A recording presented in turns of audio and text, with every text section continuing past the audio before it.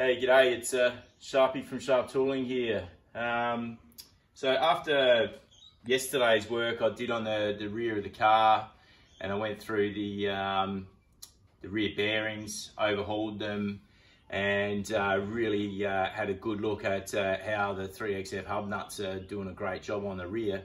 In fact, you'll probably see them, you will see them if you look back on my other videos previous on YouTube just from yesterday.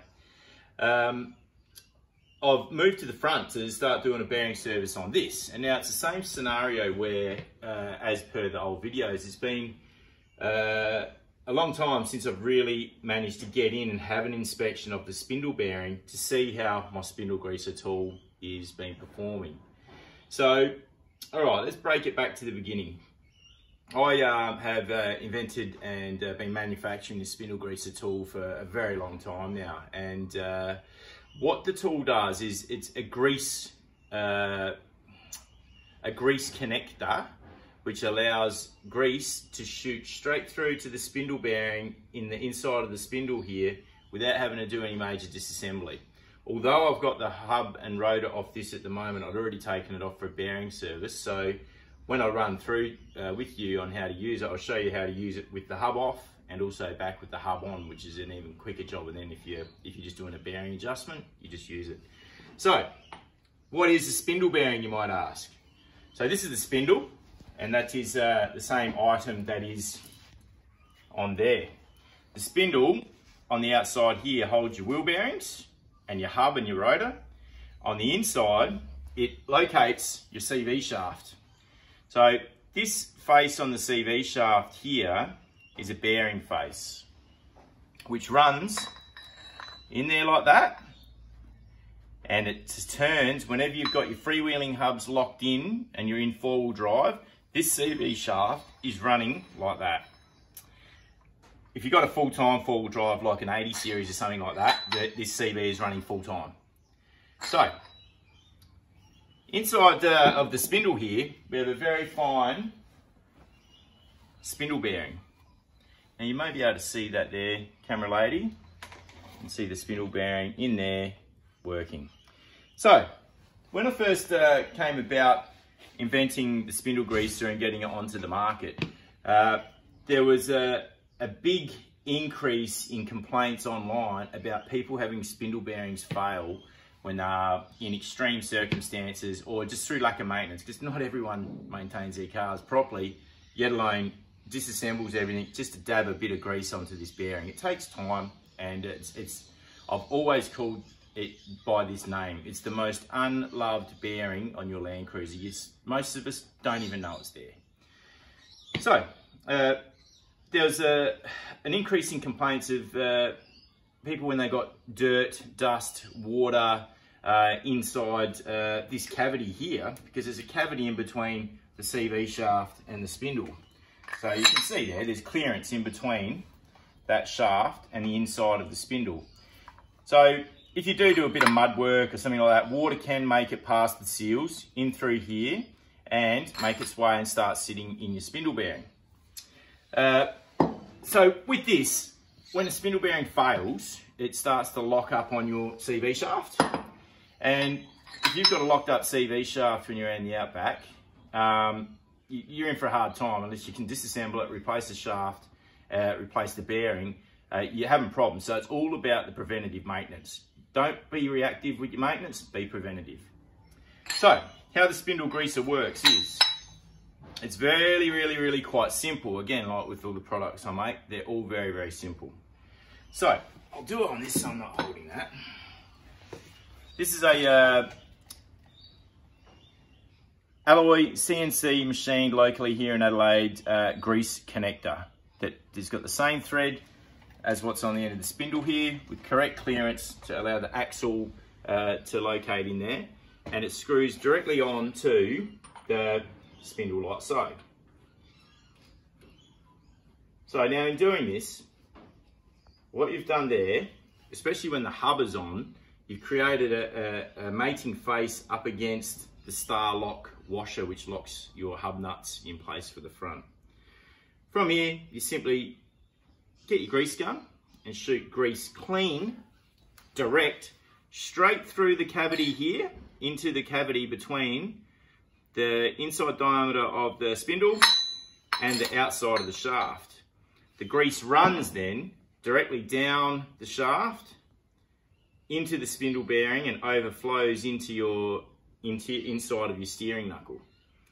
So being a fine needle bearing, we use high temperature, high speed wheel bearing grease in this, which is no issue because it just goes into the inside of the knuckle anyway. So where they call for moly being used in the steering knuckle is in the CV shaft, and that's all pre-packed anyway. You got bearings top and bottom there. So the main thing is you cannot use moly on this bearing because it will just seize up. So high temperature bearing grease is the way to go. Now, so I did a swivel hub rebuild on this knuckle here, just once 315k ago. It was on 315k, I did a swivel hub rebuild, and now I'm on 380. So that's 65,000 k's since I've done a swivel hub rebuild on this, and it's fine, I don't need to do another one. But I haven't looked at the condition of the spindle bearing inside here after using my spindle greaser over an extended amount of time. Because it's a very simple tool. It gets grease in there, it does its job. It's not a matter of whether it's gonna decrease the life of the bearing, because that's impossible. If you've got grease getting to your bearing, it's only gonna increase the life of it. So at 315, I did the swivel hub. 10k later, I checked my bearings and I put the spindle greaser on, squirted some more grease in there. At 335, I checked the play of my bearings again, shot some more grease in there. So since the swivel hub rebuild, it's had 2 applications of grease, and now I'm on 380k. So 335, so that's 45,000k ago, same as the rear. I went right around this vehicle. So what I'm going to do is I'm just going to knock this spindle off right now, and I'm going to have a look inside and see how the spindle bearing looks after being fitted 65,000 k's ago and having 2 applications of grease in that time, and the last one was 45,000 k's ago. So I'm going to pull it apart now and we'll have a look at the condition of the bearing.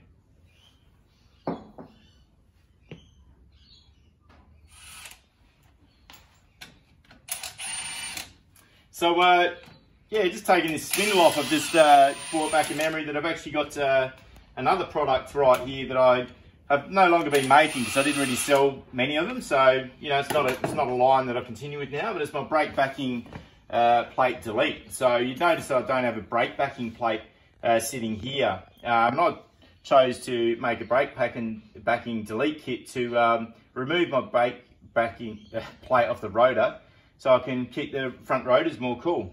And that is simply this spacer here, which packs the hub seal back out to the correct position when you remove the backer plate from behind it. So that's just another little thing I just kind of forgot about after all these years. Anyway, so let's knock this off now. We'll have a look what's going on with the spindle inside.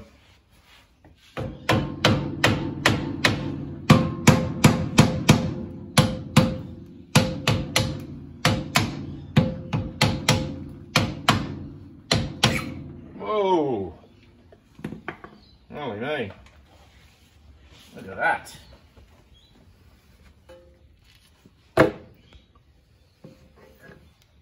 How beautiful is that? So that goes to show there is grease all the way up that shaft. So it's not dry. That's helping repel any water. The lubrication inside that bearing there, it's absolutely full of grease, as you can see. So the spindle greaser undeniably is a tool that works so much better than just dabbing a touch of grease in there when you do a swivel hub rebuild and then forgetting about it for the life of the vehicle. So if we will think about, you know, if we did a swivel hub rebuild every 100,000 Ks, that 100,000 Ks, you do a lot of trips. Like in the time with the 65,000 Ks I've had this, I've been, yeah, Tassie up to Northern Territory, over into WA. I've been a lot of places in this car. So to know that this tiny little bearing in here is always full of grease, simply by ensuring I'm slamming some more grease in there with the spindle greaser tool, I'm happy as all hell. So that's a real good result after the time frame of not visually getting in there and having a look at this. So another thing you might notice is the type of grease that I'm using here. So I always use Inox MX8 or the Nulon Extreme. So that's a PTFE style grease. And now both companies claim that their grease is good for CV shafts, uni joints, ball joints, and high-speed bearings. So it's a one-stop grease. So me personally, I don't bother about putting moly grease in these. When I rebuilt everything last time, it all got the Inox MX8. And that's why this grease is already in there. So I don't worry about getting my greases mixed up, and I don't worry about grease contamination with having a moly and having a high-speed bearing grease in there, mixing up and making it look like a mess in there. So yeah, I'm absolutely stoked with that result. That is beautiful. And as you can see in there, look at that. 65,000 Ks, that bearing is still just turning like a brand new one. Another thing we should really have a look at, considering that we're here, is simply having a look at the mating face on the CV shaft. Let's have a look at that. I'm not going to pull the CV out because it doesn't require it. Beautiful. You know, a few little marks on there, but this car's done 380,000 Ks, and these are original Toyota CVs. So they're still in perfect condition, if you ask me.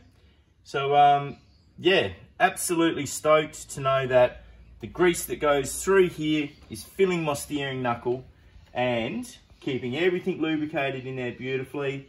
And the grease will make its way around and also into the CV. It's keeping your bearings on the bottom there. You know, there's grease everywhere up the top on the top bearing. So spindle greaser for the win. Absolutely stoked.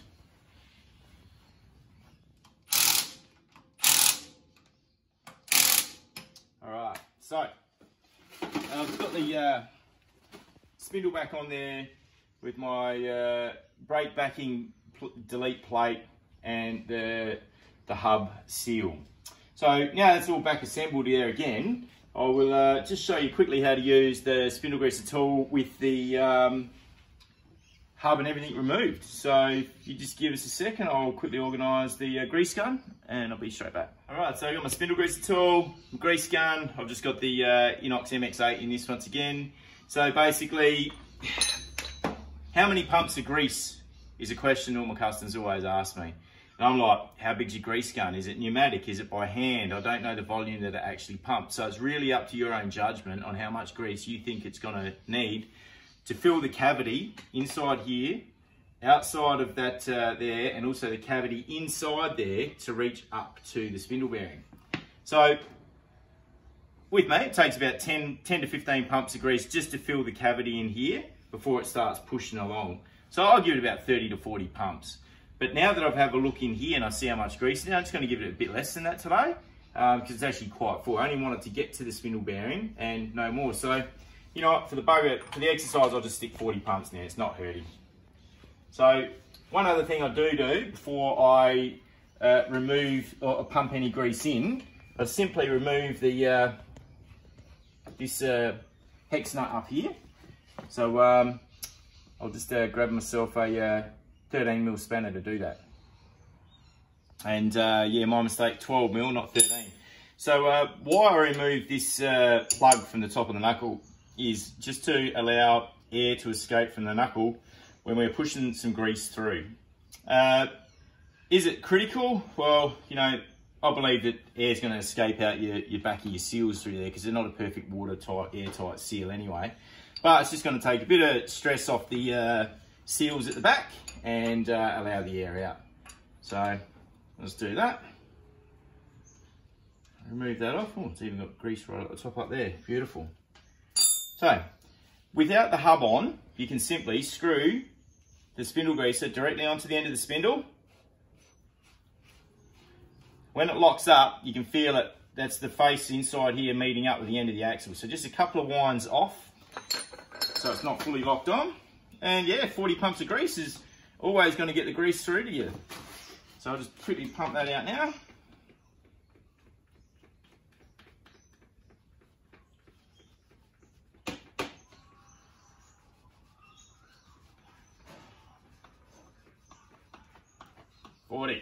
Righto. So, that there, that's all good. Bit of two-handed action here. You can put your plug back in the top, make sure that's all tight. We'll open this up, show you. So, there you go. That's how the grease action works. It's simply a capillary action where the grease is filled inside the spindle greaser, and it's pressure pumped like a capillary action, and it pushes straight down into here and fills up the spindle bearing with the grease. So that's how you use it with the hub off. And I will now, I'll just, I should really just leave that off because I'm going to show you the second way. But I will just grab my old hub and rotor off the bench, which I haven't cleaned up yet for the bearing, wheel bearings, but I'll come and quickly put them straight back on and show you how you do this when the hub is still intact. So yeah, cool. I'll be straight back. Alright, so I'll just quickly grab the rotor, bearings, hub assembly off the bench, just throwing them back on to simulate how you would attack this job if you were just doing tyre rotation. And when you're doing your tyre rotation, you should be feeling the front wheel bearings for any play, because you'll know then you'll need to adjust your bearings. So if you're not doing that on a tyre rotation, you really should bring that into part of your habit. If you, every time a front wheel off the ground, just grab it and feel for play. So obviously you would have your freewheeling locking mechanism, freewheeling hub, and that's all removed from here. So when you'd open it up, you got your lock washer, which is the lock nut, which is the first nut, which locks the assembly into place. So when you're doing a wheel bearing adjustment, it's as simple as this. You do remove the lock washer. You can do all this with the wheel on, by the way. You remove, did I say lock washer? You remove the lock nut, remove your star tabbed lock washer, which, as we all know, bends over the edges of the flats of the nut to hold it in place. And when it's in this position here, you'd have your tool and you would retension your bearings as per whatever you feel, so you can get rid of any play there. Once you're happy with your wheel bearing preload, that's when you'll start to do your reassembly. So you reassemble it, put your star tab washer back on. This washer is just, I found it just an easy way of doing it because it creates a touch of a good seal there, touches on the face of the spindle greaser and also the face of the washer. So just simply screw the spindle greaser on so it is tight up against that star washer, and which at that point there, grab your grease gun and give it the 40 pumps of grease. So it's as simple as that. So when you're doing wheel bearing adjustment, you can use this spindle greaser and it will take literally the time I just took. You screw it on, 40 pumps of grease, unscrew it. Well, that's a minute or 90 seconds per side to pump grease right through to your spindle bearing and ensure the longevity and have the internals of a steering knuckle looking like mine were just before. So you can even use the spindle bearing easy enough even if you don't need a wheel bearing adjustment, but be aware that if you do remove this lock nut, it's possible that your bearing preload could change. So you will always need to double check your bearing preload after using the spindle greaser. So in a nutshell, that's it. It's the Sharp Tooling spindle greaser, all supporting local jobs in South Australia, locally machined, locally manufactured, and great little Aussie product. And as far as I'm concerned, if you work on your Landcruiser, you need a spindle greaser in your toolbox. So thanks very much, and we'll talk to you again soon.